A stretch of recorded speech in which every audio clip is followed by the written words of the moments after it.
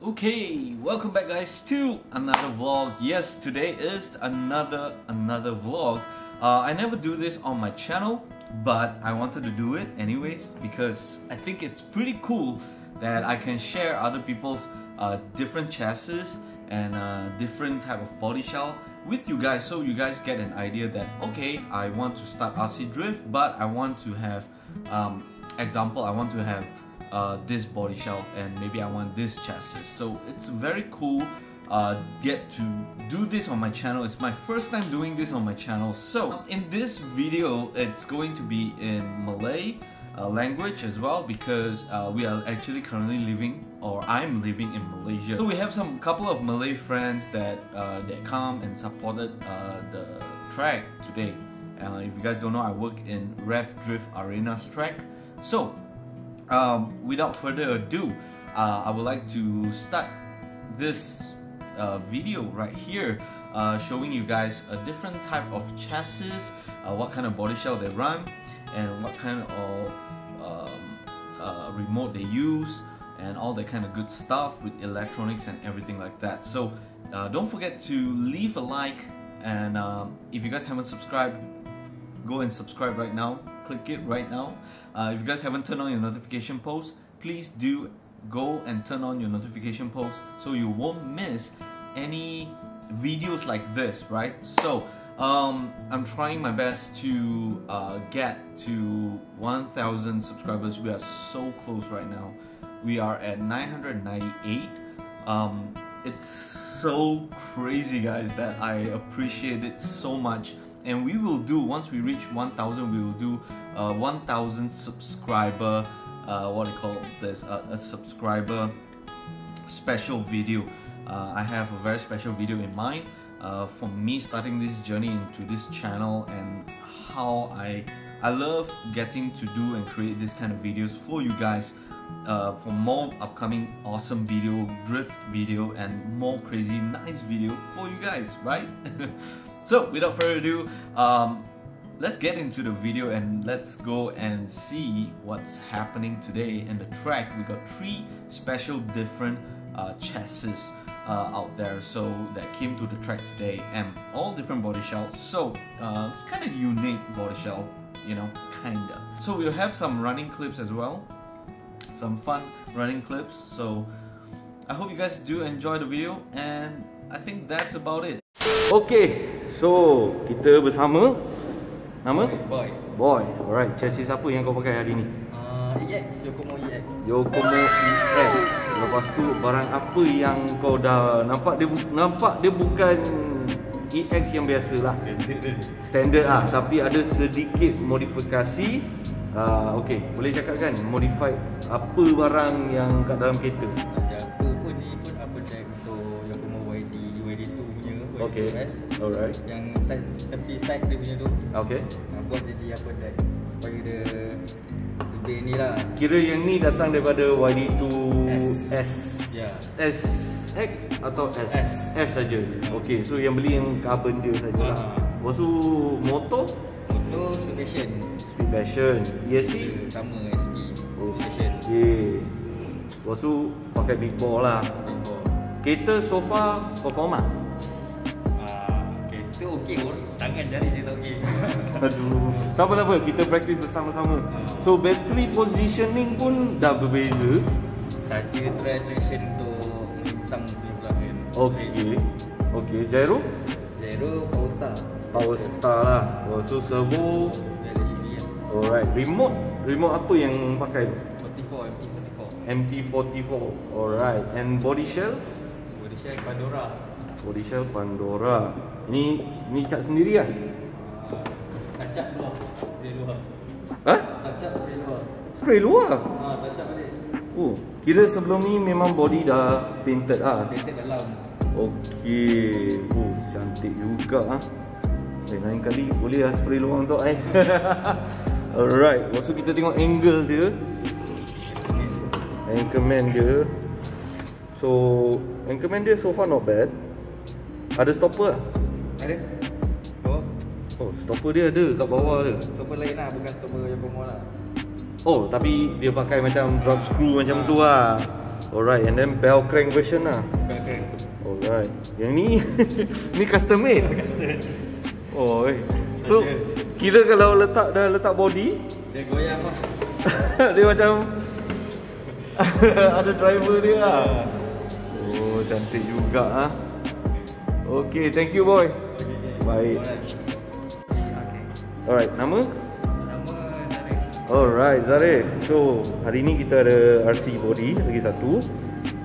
Ini body apa pula yang Zarif pakai? Ini body, kilo body. Okay. Skyline.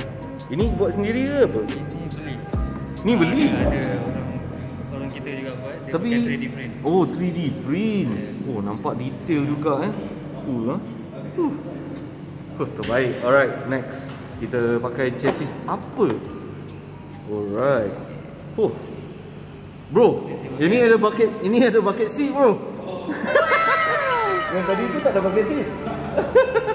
Alright. Bucket seat 3D print juga. Ini beli di Shopee. Oh, Shopee lah. Alright. Nampak real Bosok ada nos ni boy. Nani? Main ni. Ni kali tekan berapa horsepower ni. Alright, kit apa yang you tengah pakai ni? Ini RMX MST. RMX MST. Alright. Kita boleh switch off sekejap, kita tengok angle. Lepas tu bateri yang long pack ni lah. Alright. Lepas tu motor? SBR standard lah, memang RTR dapat kan. Oh, yang RTR punya kit lah. Lepas tu ESC? ESC pun SBR apa? ESC ada? ESC sini. Oh, ESC kat sini. ESC pakai?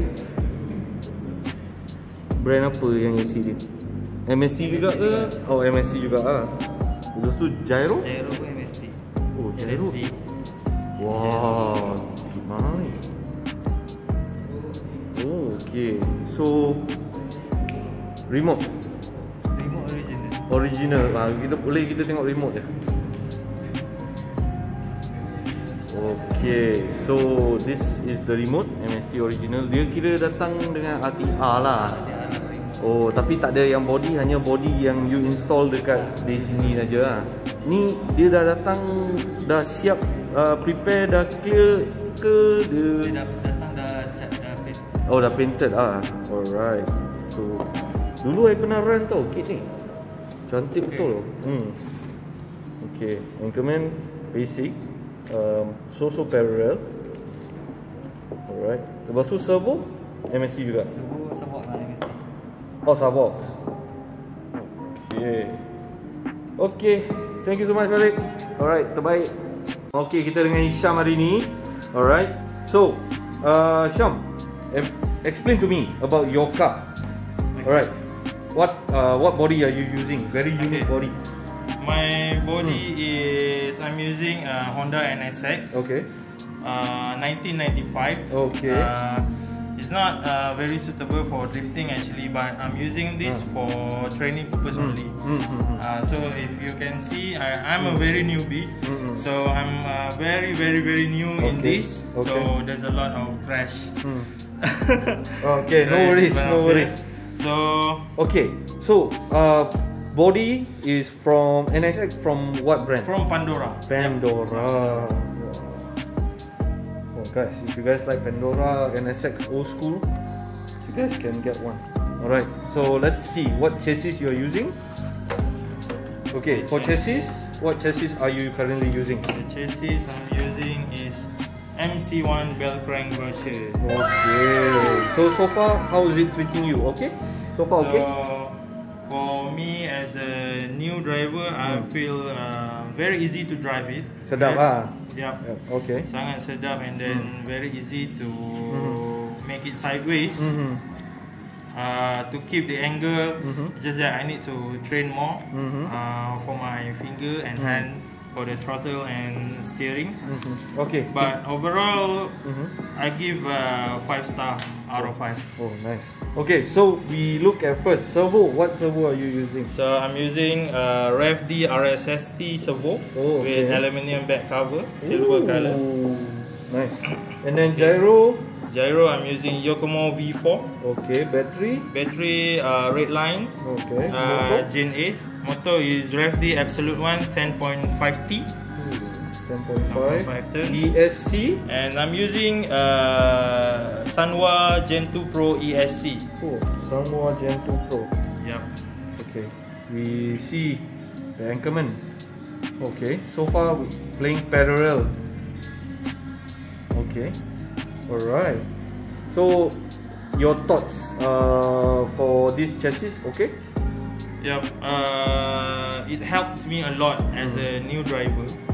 So I'm a bit struggle, but the kit help me, assist me, so that I can drive more easily. Okay. Okay. And remote? What and remote? I'm using M17, Sanwa M17. Okay. So I'm using Sanwa ESC, so it'll be a lot easier for me to program this ESC just right through the Sanwa remote.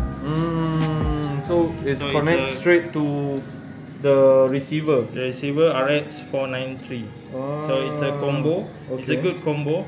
I'm planning to change my gyro to Sanwa gyro, okay. the SGS 084, I guess. But still waiting. Okay, and then belt crank is still plastic.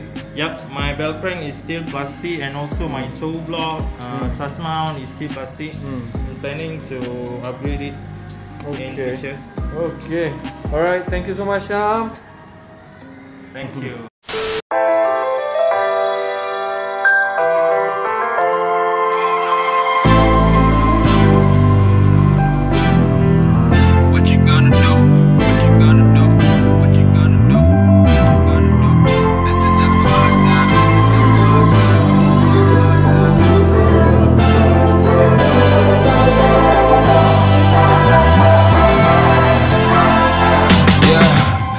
Never ever find the right words, and there's no way this is real life. There's no telling you're the right girl, so I can only say that it feels right. It feels right, it feels right, yeah. I can only say that it feels right. It feels right, it feels right, yeah. I can only say that it feels right.